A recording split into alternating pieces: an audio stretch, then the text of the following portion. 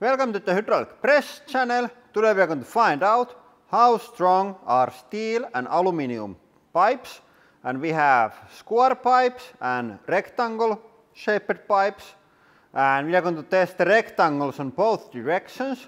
So we are going to find out how much difference is there like on this side and this side force. And the setup is the same as on our lumber video. We have two steel blocks, crush on the middle, and force sensor under to measure the force. And yeah, pretty straightforward. I think we are going to start from the smallest and work our way up to this. Yeah, so here we go. And this video is sponsored by CuriosityStream. CuriosityStream is a subscription-based online streaming service, a bit like Netflix, but instead of fiction shows and reality drama, it's full of interesting documentaries and other non-fiction titles. For example, if you are interested in this video, I thought that you would like also this documentary about samurai swords. It's really well made. It tells the story from start to finish, how the swords were made, and the picture quality and production value is much better than on your typical YouTube channels. And since it's a subscription-based service, there isn't any ads. And the best part when compared to other subscription-based streaming services is the price. Because now if you go to curiositystream.com/HPC and use promo code HPC, you will get 25% discount that makes the yearly subscription only $14.99. Yeah, and that's yearly, so it's only $1.25 per month. So click the link down below or go to curiositystream.com/HPC and save 25% right now. And I'm going to measure the peak force. That's the result that we are comparing on different pipes. And I'm going to say that this is going to take 700 kilos. And my wife thinks only 300, so let's see.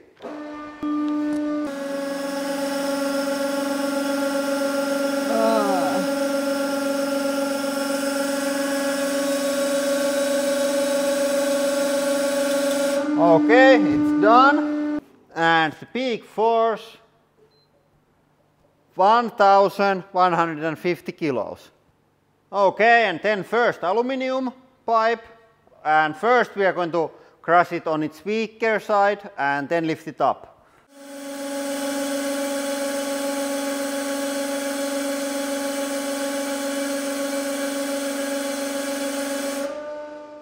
Okay, and the result is 2400 kilos. That's pretty much. Okay, and then the stronger direction. And I'm going to say that it's twice as strong like this. 5 tons.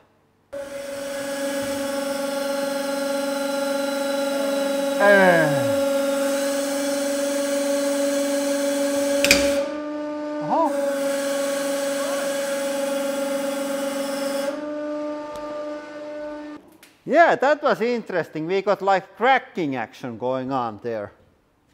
Then we have bit larger but thinner aluminum profile.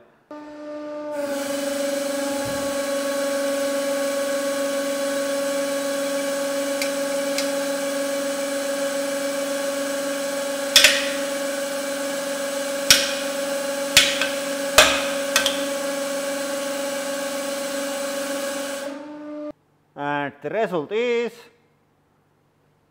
2700. So point for me.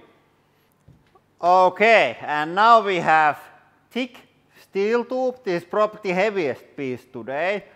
And I'm going to say 10 tons.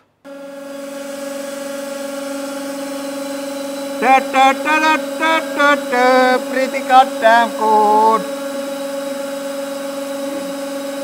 Okay, it's ready. I don't want to throw the blocks away. Hey, check this. 150 kilos over. I think I deserve almost 2 points from this. That was such a good guess. Okay, and then probably the strongest pipe. And now first on its side. Oh, that was pretty fast.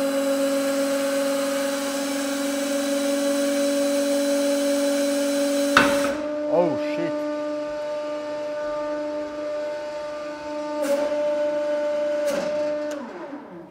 Okay, I went in a bit too fast, but the result is 7 tons 350 kilos. So my 8 tons is pretty good. And here we go. Now a bit slower. Ah!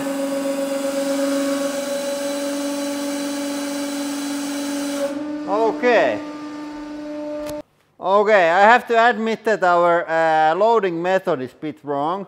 I think the top surface of the pipe got damaged before the whole pipe would be damaged.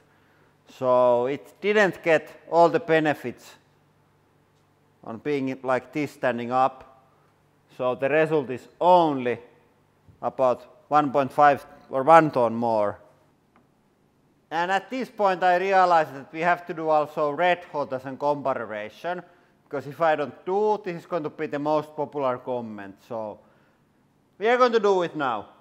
So this is the 10 ton pipe and I'm going to heat it until it's red hot, and then we are going to see how much it gets weaker.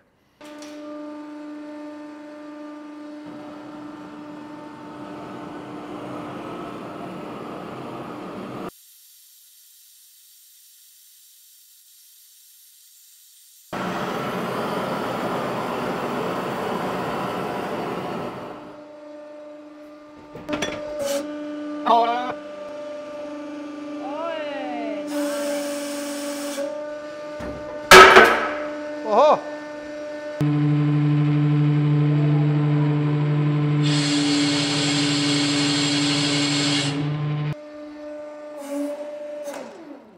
Okay, it was really hard to heat up there. I think we should have some kind of furnace to get it really hot. But even when it was like only like just barely reddish, we got still only 5 tons.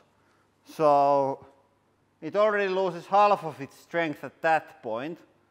So when it's red hot, it's at least twice as weak and probably way more weaker. Yeah, but if you want to see like proper version of this, please let us know and we get the furnace here and make sure that they are like white hot. Yeah, but that is all for today. Thank you for watching and have a nice day.